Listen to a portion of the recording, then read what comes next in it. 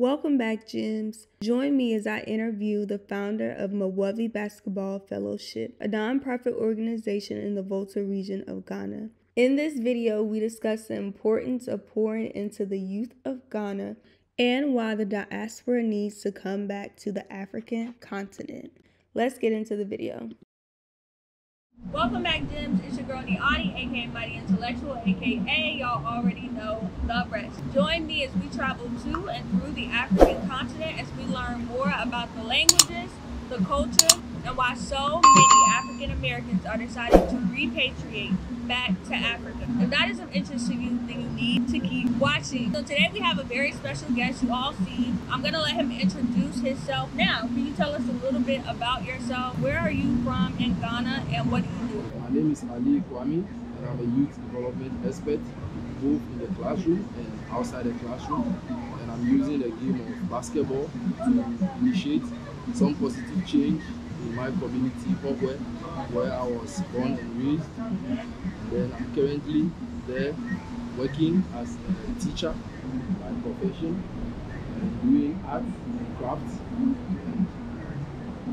with the organization, Mwavi Basketball Fellowship. Okay, can you say the name of the organization again? Yeah, the name of the organization is Mwavi Basketball Fellowship, MBF. MBF, Mwavi Basketball Fellowship. So y'all know I have been posting in my community tab, and I've also posted in the descriptions of my YouTube videos.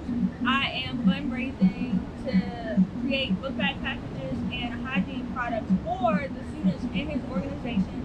So this would be a great way for you all to get to know who he is and what he's doing specifically with the kids before you all decide to donate. So we can just start with, growing up in Volta region. What was that like for you? Yeah, growing up in the Volta region. You gotta speak up a bit. Growing up in the Volta region, it's okay as a youth or as a kid in Ghana. Volta region is one of the renowned regions in Ghana.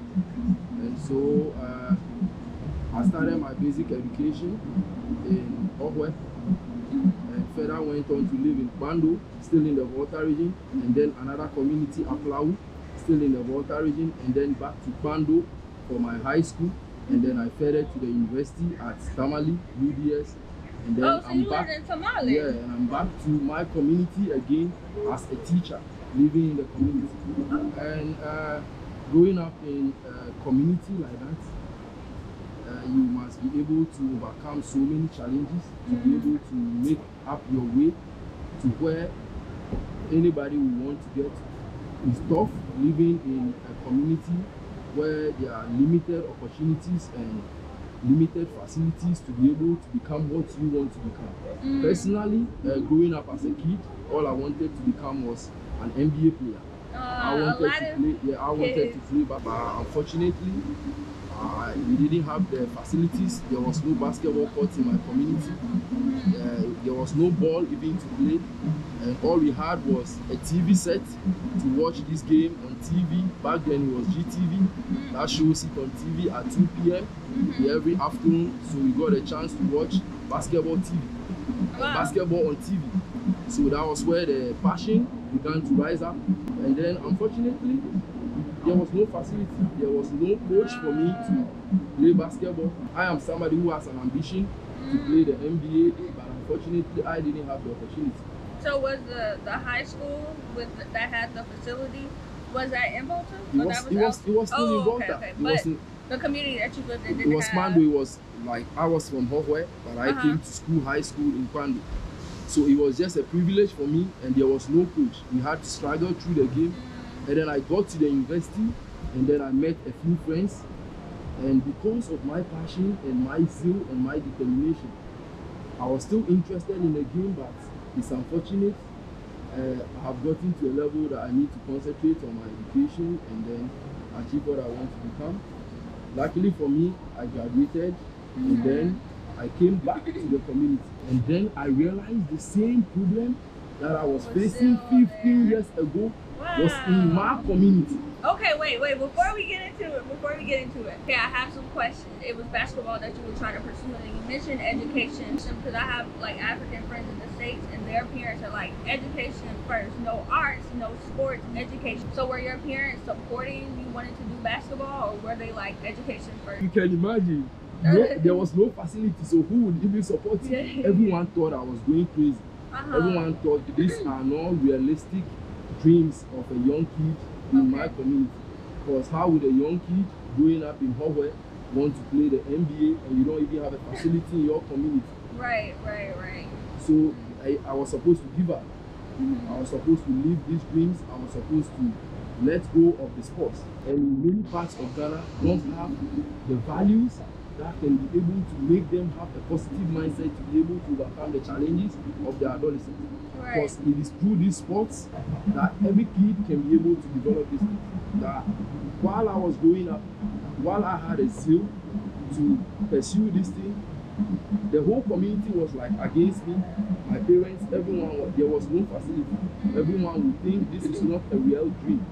So where did it come from then? Because you're saying you had zeal, you were very, passionate about it. So where does that come from? Is that something that could be taught to other kids? Like, where did yours come from? The passion was from TV. Or like the perseverance, the will to want to do it, even though people were saying no. Where does that come from? It was from still the basketball game, because I realized what a game was giving me as an individual. The game, each time I tried to play, even without having that good skill to play the NBA, but each time I play with my basic skill that I have, I'm able to have this self-determination. I'm able to build the resilience. I'm able to build the strength to keep going through. So I didn't give up on this dream. I was always with the ball. And here I am today, inspiring the whole of my community with a game of basketball and doing a whole lot of good initiatives through basketball in my community. So basketball gave you confidence? Basketball gave me everything. Wow. Basketball took me out of my stress, my mess, my feeling of not being anybody. Then I got a purpose through basketball. I would talk a lot, and then I would divert my attention, So I'll jump in when I need to. The passion for basketball, that came from watching it on TV? On TV, also in the magazines that we're privileged to find. And, basketball, I feel, is our culture. It's a black man culture. But you see soccer here mostly. Yeah, but this basketball is our game as well. It's a black man thing. We are the best. If you study basketball, you see it is the black men like us who play this game. There are so many talents there in Africa for people to discover. And so it is up to us to exhibit what we have for them to catch up. It is not just about the passion, it is about a whole lot of people that I believe have the potential in basketball in Africa here that the whole world does not have knowledge about. So we're going to get into your organization in a second, but I want to know, like, basketball, what do you think that can give children or anybody who's involved? Like, what can that give you besides it just being a sport? Because some people listening may be like, oh, it's just a sport, they don't need to play. Okay. Like, what do you think it provides children? Yeah, okay, you see? He's ready there? Yeah. He's like, I'm going to tell y'all exactly what it is. Yeah, you see, basketball game is when we talk about child development. The child needs certain values to be able to fit well into the society and then be able to succeed and then be a leader.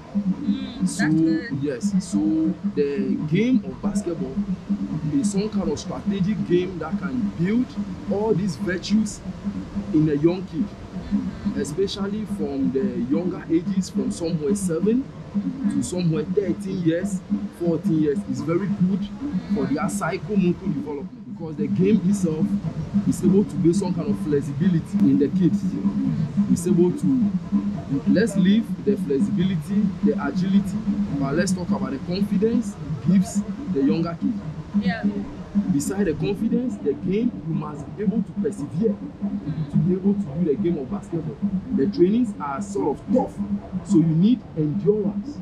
So if you can't endure, you can't train the game. But as much as you do this training, you become used to it, and you want to go more and more in doing these things. And all the kid needs to be able to develop this is perseverance, endurance, determination, being strong for yourself.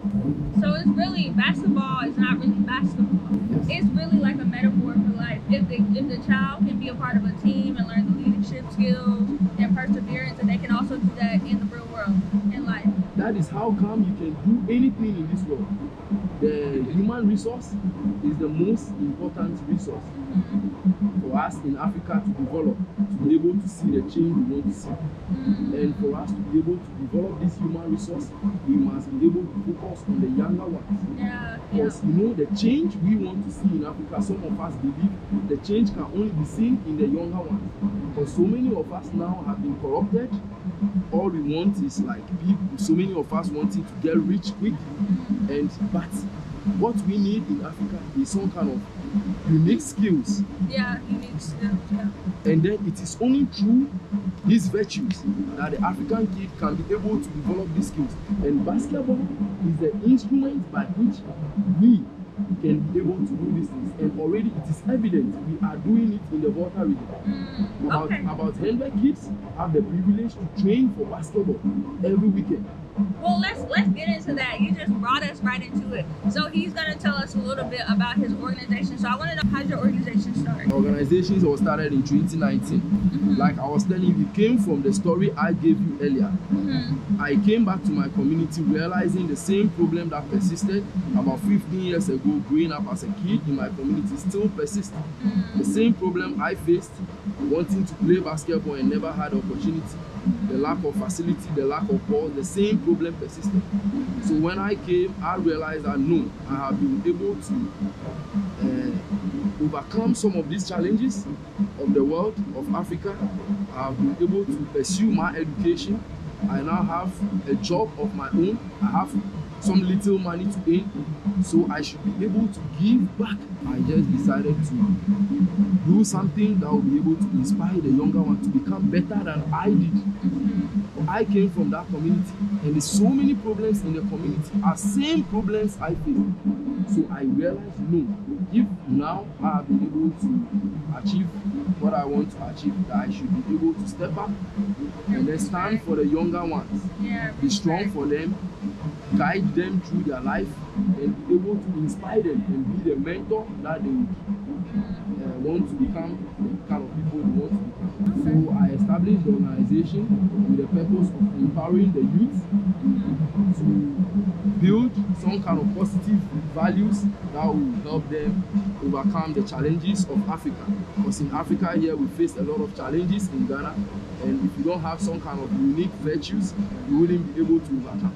You end up on the street, yes, or you end up somewhere else that you wouldn't want to become.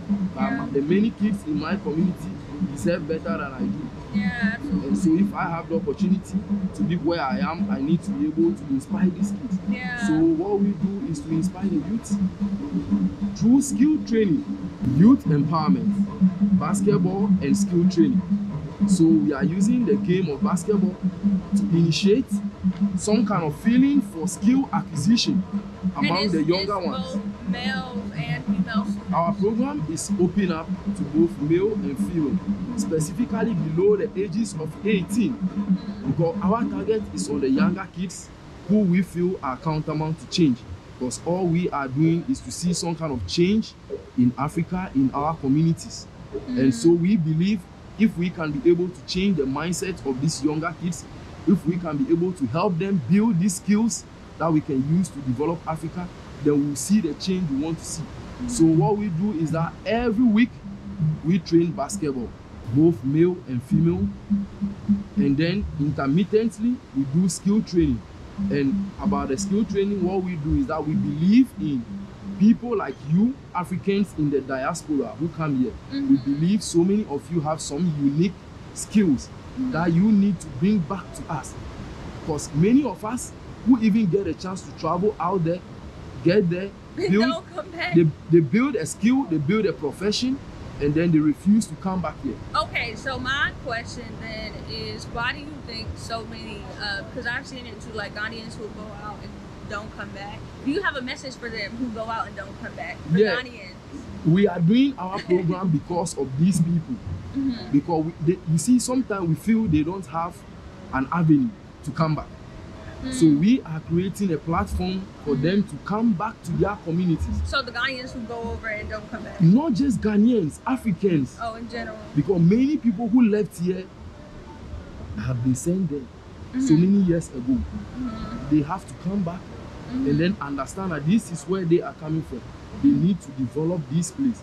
Africans need to come back and develop their communities here. And we know they have a lot of unique skill out there.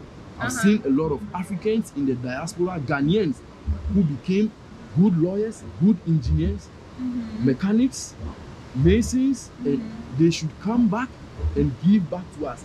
We are willing. We have organized a whole bunch of kids who are willing to come and, for them to come and inspire them. So that, you know, in Africa, it's all about the grades. That is the problem with our education system. And let me just say too, I think sometimes for the African Americans and people in the diaspora who are watching, I think sometimes we may think we don't have any skills, but we actually do. So something you might not think is a skill may be very valuable to a child or to an adult here on the continent. So just keep that in mind. You do? Yes, yes. Yeah, so all these very potential and skillful people out there who are Africans, there is now a platform for them, Maovi Basketball Fellowship, to come and inspire some kids. You know, I was telling you, our education system was designed for us to have grades and then complete the university without having a job. But in the real market, in the advanced nation, we all know that before we can see real development, and that should be from the skill that a human resource in the community have. And unfortunately, in Africa here, we are being trained to go for the grades. But Maovi Basketball is changing the narratives. We are building skill among our kids. We Can you talk a little bit more about that? Yeah, like I was telling you, we believe skill training. And like what type of classes do y'all do with students? Okay, our focus, our main focus is on vocational, technical, arts and crafts, African art and craft, like the beads. So learning how to create the beads? The artwork, because these skills don't need to die. These are the things that make us Africans. So they need to keep these unique skills, like the goldsmiths. No, like what? Goldsmiths, people who do your jewelries, your wedding rings. Okay. And yeah, we call them the goldsmiths. Okay. Most of them come from the rural communities like where we grew up. And so these skills must not die. Like in the art market, a lot of those people come from the rural region? Yes, Wow. they come from the Volta and they come from Africa. Wow. So these skills must still be imparted in the younger one. So we are advocating for skill training.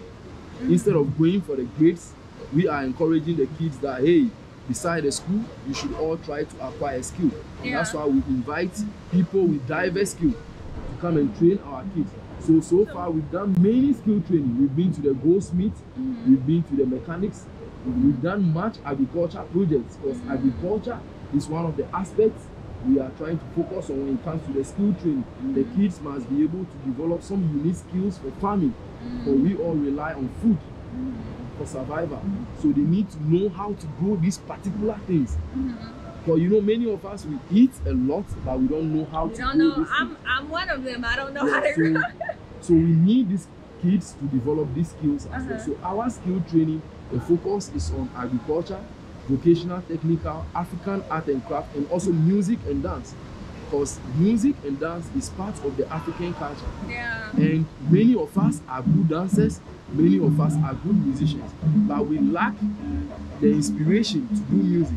So we encourage these Africans in the diaspora, the Ghanaians out there who do these things, who have all these unique skills, to come back. Okay. That is why we've opened this organization. That is how come we are trying to open a platform for them to come and do what they want to come. So we need volunteers. We need people to come on board, to come and support what we do, because We are trying to develop Africa. We are trying to develop ourselves. So I hear people say often that like Ghanaian kids in the school, they aren't being taught how to critically think and think for themselves, and they're made to like, you know, agree with the elders. Do you think that's true in the Ghanaian community? And if you do, are y'all doing anything to change that with your program? Yeah, critical thinking, like all that you said. Yeah, do you think the kids know how to like think for themselves, or are they just trying to respect the adults? Our school system, our education system don't give chance for us to really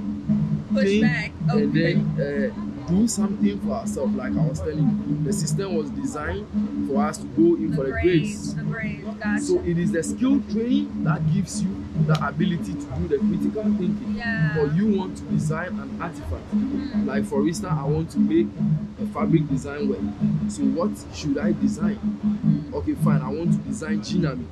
So then I have to draw ginami. Okay, then after I draw, I need to cut with the scissors. That is critical thinking. Okay, if I cut, what should I do? Should I sew? Okay, I need to hand embroider. If I do hand embroidery, now it looks nice. Now this thing can be sewed on a t-shirt, okay, or even a bag. Okay, fine, maybe even on the wall. So all those things are critical, and it is only through skill training. And in Ghana, skill training, I love it so much because when you go under apprenticeship in Africa, it gives you the platform to be determined, to be self-disciplined. But this is not like the school that you go and you only read the notes and then you come back to the class and maybe you want to answer some questions. Yeah, but this is something really, they really challenge you.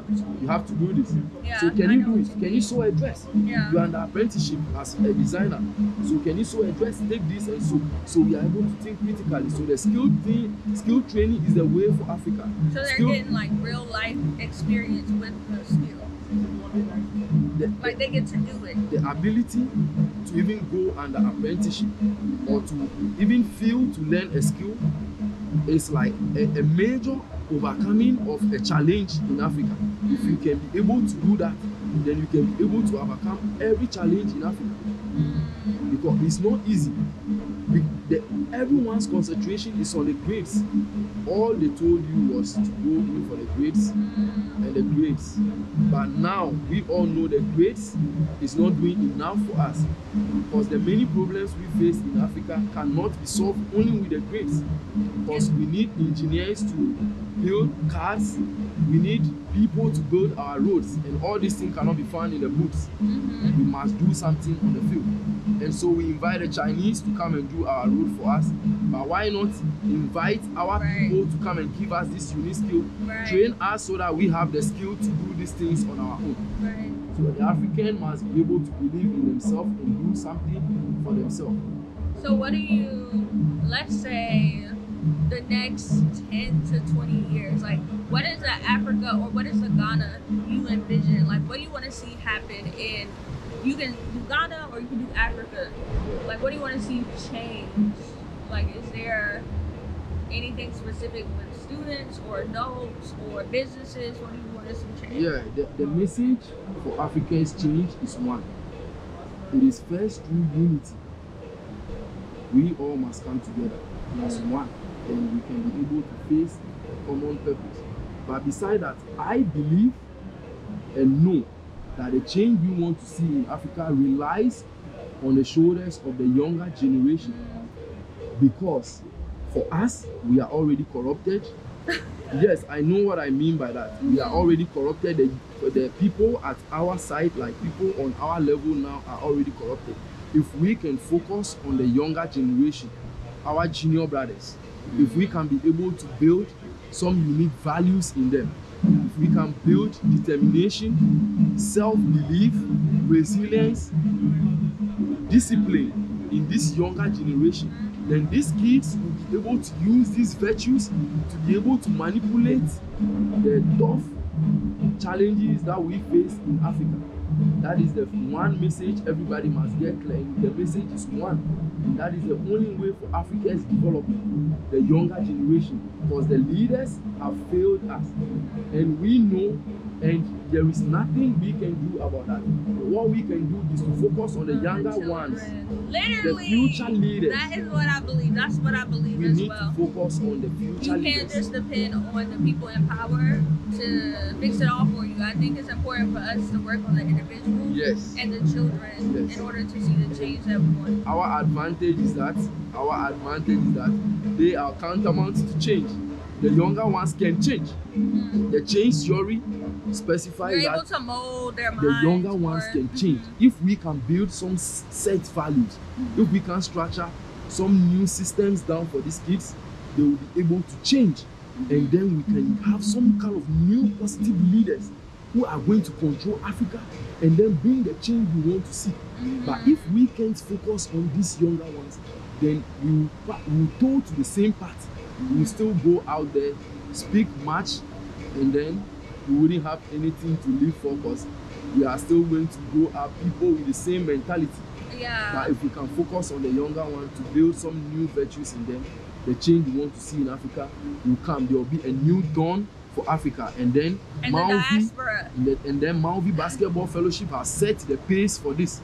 We have established an organization. And teaching them how to love themselves. I think that's really important. Yes, too. self-love. And how to think for themselves. So like, we were talking about the skin bleaching. Yeah. So if they were to see something on social media, they wouldn't think, oh, I have to do this because this person is doing it. They would now be able to think for themselves. Yes. And love themselves enough to know that that's not the right thing to do. Yeah. And that is it. That is what Malvi Basketball Fellowship is about. Our organization has been set up to inspire the younger one to believe in themselves, to understand that, the problems in Africa can only be changed by us, not by ourselves. We can change these problems, but in what way can we change this problem? In acquiring some kind of unique skills that will help us to be able to produce our own things and then manufacture stuff that can be able to solve our problems. And how can we do this? Through skill training. And even with all these things, if the African kid is not able to build the unique virtues, persistence, determination, self-discipline, endurance, perseverance, we can't be able to overcome any challenge in Africa. So the game of basketball is able to do all these things. And that is how Malvi Basketball Fellowship is using the basketball game to inspire the African kid to achieve all these things. That was so good. That was so good. Okay, well, can you tell them, because now they've heard your story and they know why you're doing the basketball fellowship and what you're doing specifically. So tell them how they can contact you if they wanted to, and then also how they can help with the GoFundMe and everything. Okay. So we need support in many ways. We lack facilities, we lack mentorship, and also we lack balls. So support should come in these diverse means. We believe some people should come to us as volunteers with their unique skill. That is how we can be able to sustain the program. Because the main reason is for Africans in the diaspora to come with their unique skill to come and inspire this younger one.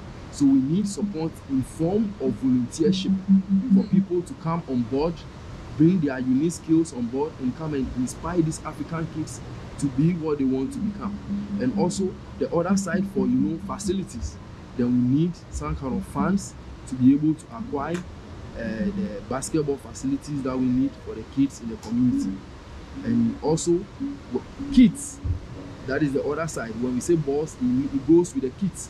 They need basketball equipment and kids wears, like shoes, like jerseys, like jerseys to wear and play the game. That is another side of the support.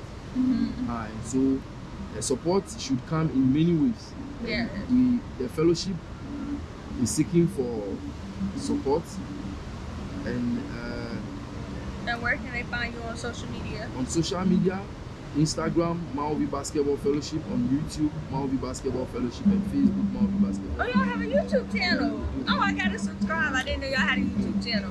And I'll put it somewhere on the screen and in the description box so y'all can support the organization. And then also remember, I'm doing the GoFundMe, so you can click the link in the description to donate towards. There's a GoFundMe to support education for the kids. we urge everyone to support this fundraise because these many kids have a bright future. All they need is some kind of support and some kind of motivation to be able to overcome these challenges. And so yeah, they are willing, they are able, they have the persistence, they have the determination. All they need now is a support. So we urge everyone to support this fundraise so that the kids can be motivated to do all these things they want to become. Do you have any final words before we finish? Yeah, my final words for everyone is that we believe in Africa. We believe in everyone who is supporting Africa. We believe in Africa having a new dawn, and so we believe that Africans in the diaspora should come back and give to the community, should come and support with their unique skills. There's a platform for them to come and give back whichever thing they have for the community. And I urge everyone to believe in the youth, because the youth are the future. The future we want to see in Africa relies on the younger generation. So if we can support the younger generation, we are going to see a new dawn for Africa. And so we urge everyone to support what we do, Mawovi Basketball Fellowship, supporting kids, empowering the youth in Africa through basketball. Thank you to everyone. Thank you. Okay, y'all. So y'all heard it here from Ali, who is, you lead, right, the Mawovi Basketball Fellowship. So don't forget to go ahead and click the link in the description box to support the GoFundMe. If you made it this far, you are definitely family. So don't forget to like, comment, subscribe, turn on your notification bell so you're the first to know when the next video drops. And I'll also be recording when we go to the Volta region to support his students. So definitely stay tuned, and thank you. We'll see you on the next one.